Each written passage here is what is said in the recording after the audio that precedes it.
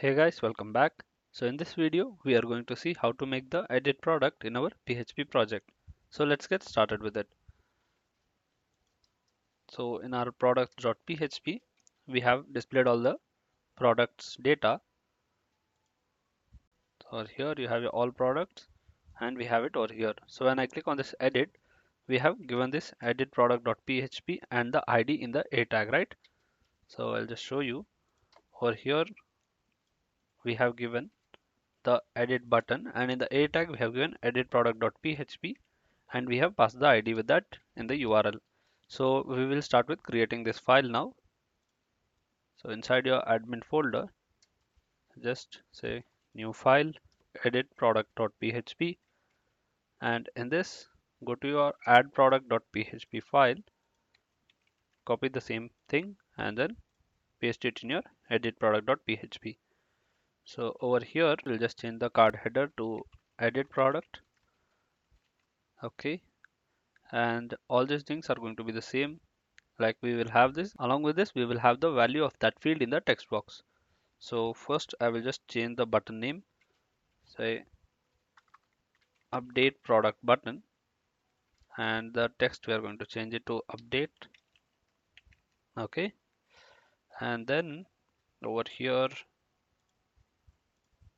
inside this column MD12 I'm going to write a open PHP, close PHP, and over here we are going to call the get by ID function. Okay, so we had created that in our functions, myfunctions.php. You have the code over here, get by ID. So if you pass the table name and the ID, so you will get the query from your database. So we'll just copy this function name and paste it over here. Dollar product is equal to get by ID, and over here I'm going to pass the products table, say products, and then the ID over here. So for the ID, we are going to fetch it from the URL, copy and paste. $id is equal to $_get of ID. Okay, so this is nothing but your query parameter. So whatever is there in your URL, right, that thing you have to specify over here. So first we will check if this is there in the URL or not. Okay, say if, okay, so I'll just zoom in. So if is set of $_get of ID.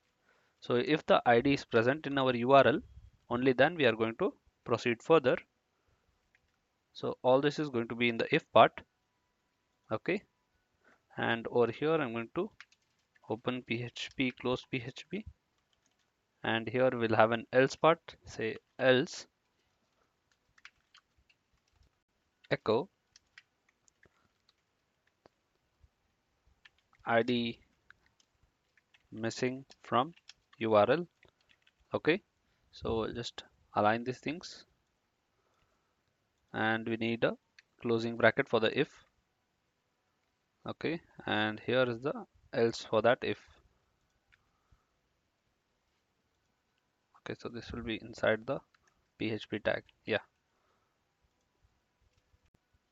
so if the ID is there in the URL, then we are going to fetch that ID and then we are going to fetch the record of that ID. So after getting the record, we are going to check if MySQLi num rows of this dollar product is greater than 0. Okay, then we are going to print this thing. So I'll just copy Control X and paste it over here.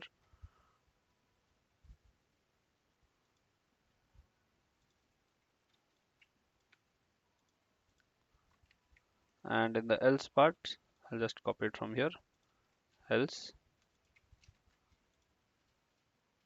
here product not found for given ID.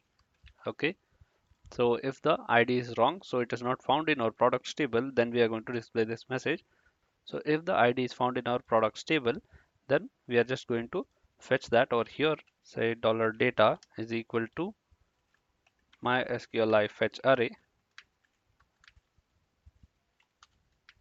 and pass the dollar product in this function. Okay, so now we have got the record in this dollar data. So we will just print that in all the text boxes. So here we are just printing all the categories, right? So whichever category is selected for this product, by default that has to be selected over here. So in this option tag, I'm just going to write a PHP print, and then we are just going to write a ternary operator over here. So if dollar data of category underscore ID is equal to this dollar item of ID, paste and question mark, then we are just going to print selected, else we are just going to leave it null. So where is that selected? So here, paste. Okay, so we'll just check this output now. Go to your browser, go back and refresh. So this Redmi Note 7 Pro, I'll just click on edit, and you can see the default mobiles has been selected over here. So let us check it for this t-shirt, edit, and you can see the selected category is fashion by default. So you can just update that whatever you want. So this default thing is getting selected properly. So the other things we are just going to echo it. So here you have the input box for the name, slug and all. So we are going to specify the value and say okay, and we are going to print the dollar data of name. Similarly, just copy this thing and paste it for the slug and all other fields. So you'll have the value printed in that. And for this text area, you have to give it between the opening and closing tag. I'll just show you, copy and paste and give the field name over here. Copy and paste. Okay. So for all other fields, you'll just do that thing. So we have given the value for all the fields. So for the image, we will just print the existing image. Say current image, and over here I'm going to give an img tag. So over here I'm going to call the path, that is the uploads folder, and the file name. Okay, so just copy this thing and paste it over here. Say image, and in this alt tag you can just say product image, and here we are going to add the height and width. Height equal to 50 px, and same thing for the width, just paste it over here. Width is equal to 50 px. So we'll just see the form now. Go and refresh. I'll just edit this. Hey, edit. So over here all our data is been filled, and can just change the price and the status or the trending status, and then click on update to update this data. So now we'll write the code to update this. So we'll go back to our code, and over here you can see we have submitted this form to code.php. So I'll just copy the button name, update product button, and go to code.php, and over here you have say else if a set of dollar underscore post of update product button. So why we are putting all this in an if else condition is if somebody tries to access this code.php without any of these conditions, we will just redirect them back to the home page. Okay, say header function, say location and index.php. Yeah, so when the user clicks on this update product button, we are going to fetch all the values from this input boxes. So we have that thing in our add product button. So I'll just copy it from here, copy and paste it over here. Okay, so we have taken all this. Over here we are going to check for the file thing if we have a new file or not. So in your edit product, over here where you have the image, right? can just give an input type equal to hidden and give the name as old image. Okay, and say value is equal to this image. Copy and paste.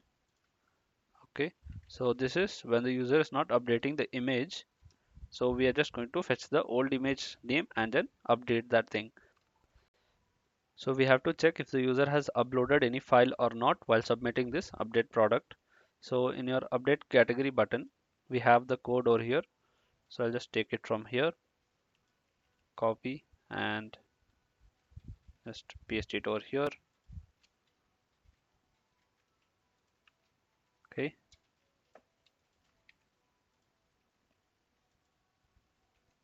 so I have it over here. Yeah, so all these things are normal fields. We have just fetched it over here, and here we are just fetching the file name, and this is the old image name. So it's over here, which we just gave, right? Input type equal to hidden, name equal to old image. So this value is just fetching it over here and storing it in the $old image. So here I'm checking if the new image is not equal to null, then we are renaming the new file name. Okay, else we are just giving the old file name itself in the update file name variable. So now we are going to write the query to update the database. Say $update product query is equal to update products set and your field names over here. Say name is equal to, within single quotes, paste your variable name, comma, and then we have the slug over here. Slug is equal to your variable name $slug. Similarly, just give all the field names. So here I have mentioned all the field names, and then we are just going to say where id is equal to, within single quotes, give your $product id. Okay, so just copy this variable and over here I'll just paste it. $product id is equal to $_ post of product id. Just copy this and go to your edit product, and over here you can just give it somewhere over here. Say input type equal to hidden, name is equal to product id, and value is equal to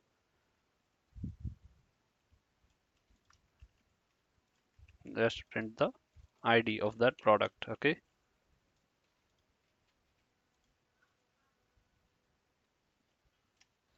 so for this image, right, so you have to give the update file name variable. So we have given it over here, right? So if it is a new image, then we are concatenating the time with the extension and storing that new name. Else the old name itself, we are just storing it over there. So now we are just going to write the MySQL query function.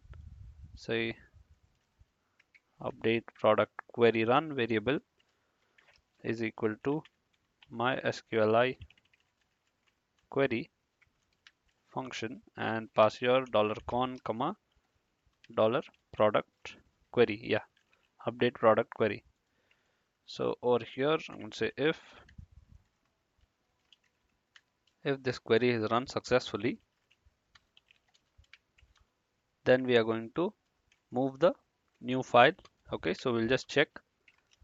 So over here we are going to check if the new file is uploaded, then we have to move that in our folder and delete the old image, and else we are just going to redirect the user back with the error message. So you can just copy it from here,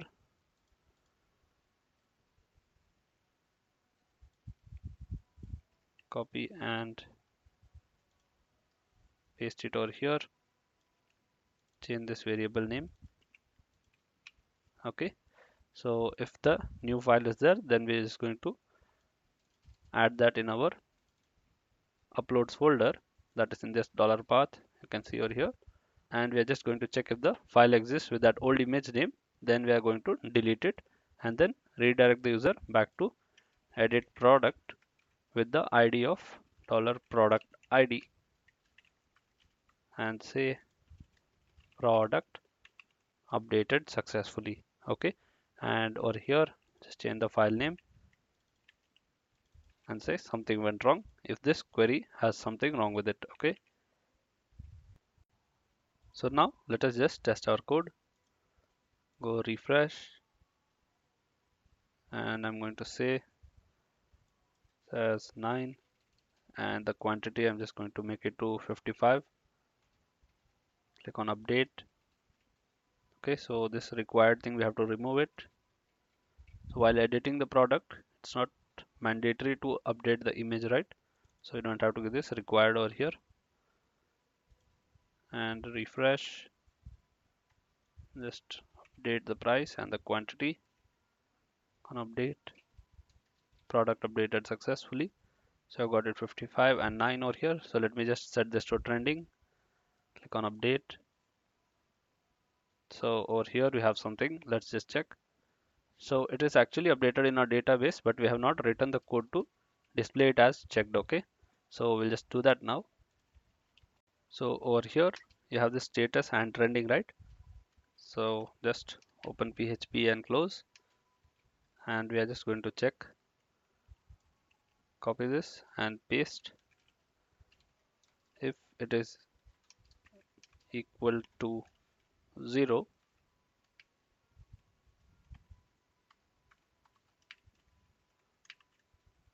okay, so this value is not required for the checkbox. I'll just remove it.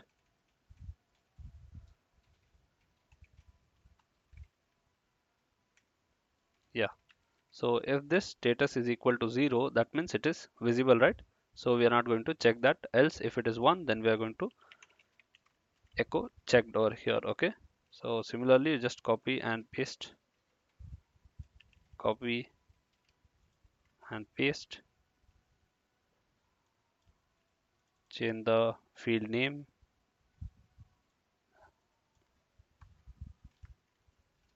Okay, so if the trending is set to 1, then we are going to show it as checked. Else if it is set to 0, then we are leaving it null. Okay, so refresh and just check. So you can see trending is updated. So I'll just update the status and remove from the trending. Click on update, and it is updated over here. So let me just change the image. So I'll just put this TV for this, open, and click on update. Product updated. You can see it over here. So I'll just put it back, update. Okay, so we'll go to our all products, and now you can see the image is there and status is hidden. So I'll just make it to visible. Okay, so we'll add a back button to the edit file over here, like we have it in our edit category. We have this, right? So when you click back, you go to the category page. Similarly for this edit product, we'll just paste that over here. Go to your edit category and just copy this thing, copy and paste it over here. Paste and change this href to products.php. Refresh. Yes. So that's it in this video, guys. We have seen how to edit and update the product data in our PHP project. So thank you for watching this video, guys. Please like the video and subscribe to the channel. Thank you.